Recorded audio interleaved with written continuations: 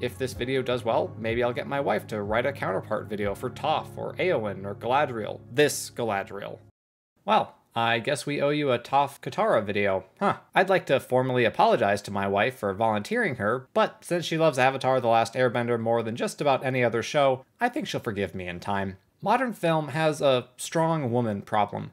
It sucks at writing them. Whatever the reason may be, powerful female protagonists such as Rey, Carol Danvers, the reinvented Mulan, and the character that The Rings of Power insists on calling Galadriel, tend to be effortlessly talented and capable, and nearly, if not totally, flawless. They are right about everything, they don't need anyone else, and they rarely, if ever, have to overcome any weaknesses. This makes for bland, uninteresting characters who lack depth, nuance, or relatability. The capacity to power through any situation or obstacle on one's own is not admirable and inspiring. It's unimaginative and boring. Audiences want to see their protagonists struggle and battle their own inner demons. Hence the far stronger interest, for example, in Batman over Superman, despite the latter being the first widely known superhero who basically created the genre. Flawed human beings simply can't relate to unstoppable forces of nature. I should note that, of course, not all competent female characters in modern film are just strong, powerful planks of wood. Kim Wexler from Better Call Saul and Helly from Severance come to mind as capable, complex, and conflicted characters who are brilliantly written and acted. But in the realm of fantasy, magic, and superpowers, the number of female badasses in modern cinema and TV who are strong and confident while also being flawed and vulnerable are few and far between. So we're going back to the early 2000s and examining how Toph and Katara provide a blueprint to buck this trend, how they manage to be powerful characters who struggle. They are superbly skilled and capable, but they are also flawed and short-sighted at times. And perhaps most importantly, Toph and Katara provide two examples of authentic femininity while inspiring and endearing themselves to the audience. Let's start with Katara, who embodies so many positive traditional female traits. She is motherly, nurturing, and compassionate. As with any virtue, however, there is the danger of taking it to an extreme and straying into vice. Katara cares for the group, watches over them, but her instinct to nurture also drives her to be controlling and bossy. In The Runaway, Katara's motherliness is brought up as an irritating trait that the others, Toph in particular, would rather do without, at least initially. When Sokka reveals to Toph that he is both annoyed by but also relies on Katara's controlling nature, it's a learning moment for both Toph and for the accidentally eavesdropping Katara. Katara is, after all, a child. While her inclination to care for the others is beautiful and necessary, she is hampered by a lack of experience and has to learn how to balance being the mother of the group with being a caring friend to each of its members. Virtue is about balance, about finding the golden mean, and Katara has to find a way to guide others with gentleness and compassion in order to reach that desirable middle. If you had to pick one trait to define Katara, though, you'd be off your rocker if the word hope or hopeful didn't immediately spring to mind. Katara is the ultimate supportive character. She is encouraging, affirmative, reassuring, etc. That's Katara in a nutshell. When earthbenders were hunted and enslaved, Katara inspires them with a message of hope. Sure, it doesn't go great at first, but her persistence, her unwavering faith eventually breaks through, with a little help. When the group is stranded in the desert, Aang despondent, Toph helpless, and Sokka hallucinating, Katara motivates them to keep pushing onward. She is the glue that keeps Team Avatar together that day, providing direction when they are too grief-stricken, guilt-ridden, or cactus-drugged to find it themselves. In The Painted Lady, she alone takes decisive action to renew the health and hope of a town poisoned by the Fire Nation's war machine, regardless of the bleak outlook of both the villagers and her own brother. While Katara's early show hopefulness shades towards blind optimism, due at least in part to her inexperience in the Fire Nation-dominated world, it gradually matures into a more grounded belief and trust in those around her. Hope is what drives Katara to see the conflict inside Zuko, and believe that he can turn from the path that he'd been on for years. And when that hope, that defining virtue of Katara's, is betrayed by Zuko, it inflicts a deep wound that is not easily healed. We see this exemplified, of course, in the Western Air Temple and following episodes, in which Katara is far slower to accept Zuko's change of heart than the rest of the group is. Unlike the others, she has a personal wound inflicted by Zuko that needs time to heal. Notably, though, Toph is quicker to trust Zuko despite the fact that he physically attacked her and injured her. But I guess being able to tell whether or not people are sincere via your earthbending makes a difference there. This is not the only time that Katara is out of sync with the rest of the group on such an issue, though. When Team Avatar happens upon Jet in Ba Sing Se, Katara refuses to believe his story while the others are willing to listen. Katara, more so than any of the group, other than perhaps Aang, is the most trusting, has the strongest belief in the innate goodness of those she encounters. This belief is so central to her identity that, when violated, it provokes an unusually forceful emotional response, making her swing to the opposite end of the trusting pendulum. Katara has to learn that trust should not be freely given, but it can be earned, even after it has been broken. It's one thing to forgive and trust someone who has experienced a change of heart and is willing to atone for their sins, but it's quite another for Katara to forgive the man who took her mother away from her.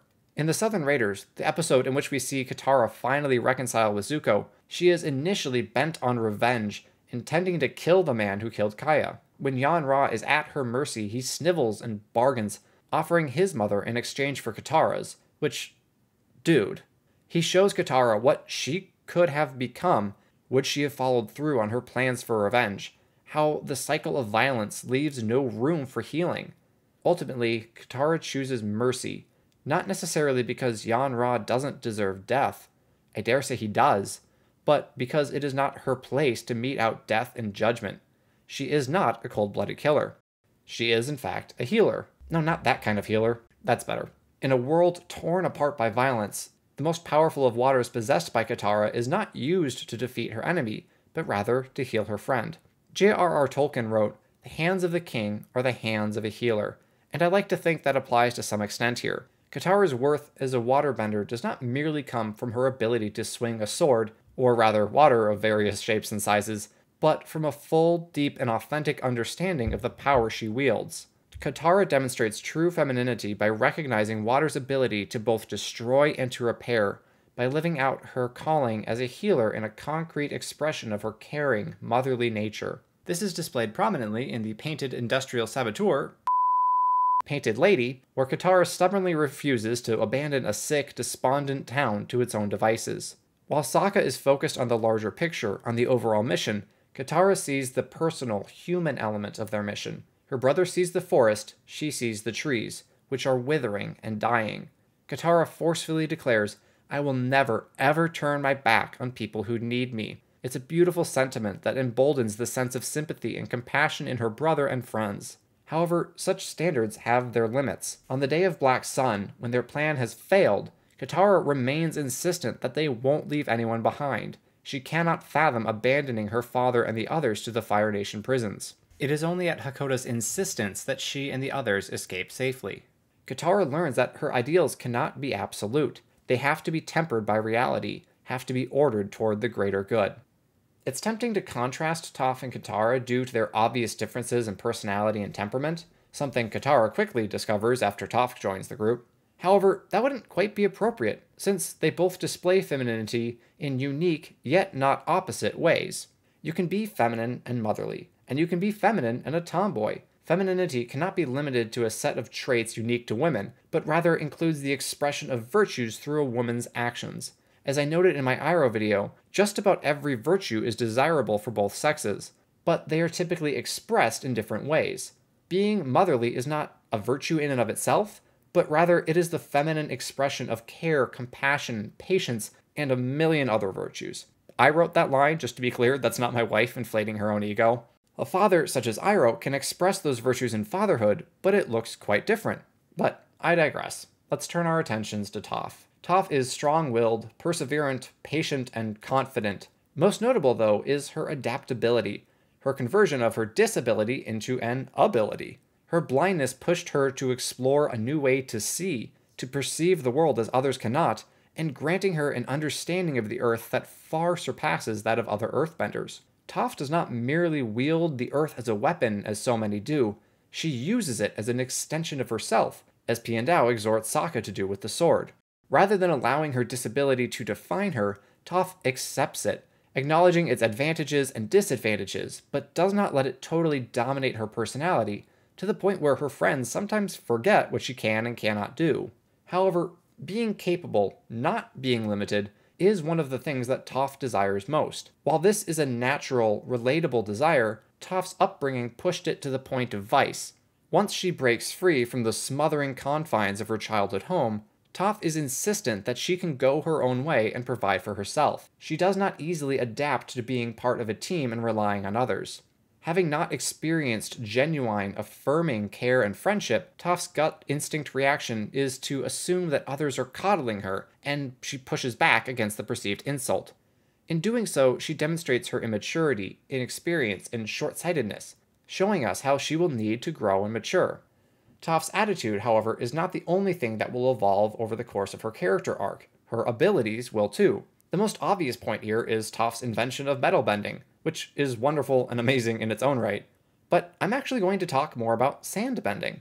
In the library, we learn how sand, being an unfamiliar form of earth for Toph, impedes her ability to sense her surroundings, resulting in Appa's capture by the sandbenders. Toph, unlike so many modern heroines, has a serious weakness, even within her field of expertise, in an area that others have clearly mastered. She doesn't immediately or even quickly learn sand bending. Toph is essentially useless until the group reaches solid ground. However, the show doesn't drop the issue there. Although Toph never, if I remember correctly, uses sand bending in combat, she does demonstrate her persistence and patience by showing Aang how she sculpted Ba Sing Se out of sand near the end of the show. This may seem like a minor and insignificant part of her arc, but it highlights how fulfilling it is to have characters with weaknesses. Doing so fleshes them out, making them more relatable. By seeing our heroes struggle, we sympathize with them, and we are inspired by them when they overcome those challenges and obstacles. That's not to say, though, that our protagonists should have to grapple with uncertainty, weakness, or what have you in every aspect of their personality. They are certainly allowed to have established virtues that they don't have to fight to obtain, at least not so far as we see, and they don't have to further develop these traits. Audiences do want to see characters who possess innate goodness and strength of character. One such pre-established trait of Toph's is her sense of self-worth. As she says in the tale of Toph and Katara, "I don't care what I look like. I'm not looking for anyone's approval. I know who I am." That level of self-confidence and disregard of others' opinions, especially that of those who really don't know us, is an admirable trait that is far too rare, especially in the age of social media. Toph doesn't fall prey to the idea that how she looks, or how others think she looks, has any impact on her value as a person. A clarity of mind that sadly is not present in so many adolescents, especially teenage girls, who are far more likely to suffer from body image issues than are their male counterparts. Toph's confidence and self-assuredness provide us a template of healthy, independent self-worth. But there's a caveat. When those we care about and who care about us have something to say, we should listen. The episode emphasizes this by showing Toph brighten after Katara tells her, "You're actually really pretty." No one exists in a vacuum. We rely on others for so many things, even to help define who we are. But they have to be those people who truly know and love us. That brings me neatly back to Toph's "I can take care of myself" attitude. So let's turn our attention to the finale of the show, in which Toph, Sokka, and Suki wreak havoc on the Fire Nation's airship fleet with an airship slice, and where we see the payoff for Toph's character development in this area. The child who, having gained her independence, wanted to be totally self-reliant, has matured into a capable member of a team. As mentioned, Toph is supremely capable. Her persistence and patience enabled her to become an expert earthbender and invent an entire new kind of bending. But it is not until she joins Team Avatar that Toph's ability is given direction and purpose beyond mere self-expression. In joining the group and their cause, Toph learned to surrender the full and total self-control she had long desired. This is beautifully displayed as she embraces Sokka's leadership as they fight their way through the Fire Nation fleet. No longer stubbornly independent, she is now an individual with an essential role and irreplaceable ability that is ordered toward the good of the team, and indeed, the whole world. When Sokka, recognizing the danger of falling debris, jumps on top of Toph, shielding her body with his, Toph accepts this protective action, not necessarily because she needs it, but because she acknowledges the gesture of self-sacrifice from Sokka, who himself has had to undergo significant character development to become the servant leader he now is, but that's a topic for another video. It's important to remember that Toph's road to this point of emotional maturity, of reliance on others, was not easy or quick. Returning to our discussion of Katara's tyrannical motherliness, as we can imagine Toph may have put it, we must note that there were two parties in that conflict. Toph's aggressive resistance to Katara's overbearing nature showed that her sense of independence has a downside. While being confident in one's decisions and having faith in one's abilities is undoubtedly a good thing, for Toph it can stray into arrogance and an unearned feeling of invulnerability. Independence should not mean the freedom to do whatever we want with no consequences, but rather the freedom to do what we should. That is a crucial lesson that Toph has to, and does, learn. For the final note on Toph, let's return to her adaptability, particularly as displayed in Bitter Work, an episode that develops Aang and Toph's characters in an incredible way. Aang's arc during the episode is more obvious and stated outright. He needs to stop thinking like an airbender and just stand his ground in order to learn earthbending. However, the subtextual arc is Toph learning to think like an airbender in order to teach Aang. After her initial attempts have failed, Toph has to find a different angle and resort to more creative methods to break through Aang's mental block. Like Iroh teaches, it is only by studying the other elements and the other nations that one can become whole. Katara is compassionate, caring, hopeful, trusting, and nurturing, as well as strong-willed, persistent, and passionate. Toph is capable, self-assured, and independent, as well as patient, adaptable, and vulnerable. When these traits are properly ordered and balanced, our heroines triumph. When they are not, they struggle. It's crucial to write characters who do both, in order to have the audience relate to and be inspired by the people on screen. Fantasy such as Avatar serves as a depiction of what we can aspire to by showing us characters with relatable struggles that ascend to inhuman heights. While so many modern female characters are written with the intent to inspire, their invincibility, their unfailing competence, their lack of emotional depth and personal struggle, and their ability to somehow be right about everything makes them unrelatable and boring. The near universal love for Toph and Katara is proof that audiences of all ages and both genders appreciate and are inspired by badass female characters. They just need to be written with care, attention, and love.